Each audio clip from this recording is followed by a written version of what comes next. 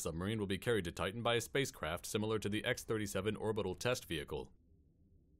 Titan's atmosphere is a mix of methane, nitrogen, and argon, and the surface has liquid methane oceans and lakes. Atmospheric pressure is 50% higher than Earth at sea level. The spacecraft would decelerate on contact with Titan's dense atmosphere and glide into the sea, where the sub would be ejected from the spacecraft. The submarine's radiothermal Stirling generator can propel the craft at about 4 kilometers an hour and generates heat to keep the craft from freezing in the liquid methane sea. The sub will measure the alien sea's chemistry, currents, and tides, as well as hunting for evidence of organic life. At surface level, the craft is able to transmit data directly back to Earth via its antenna.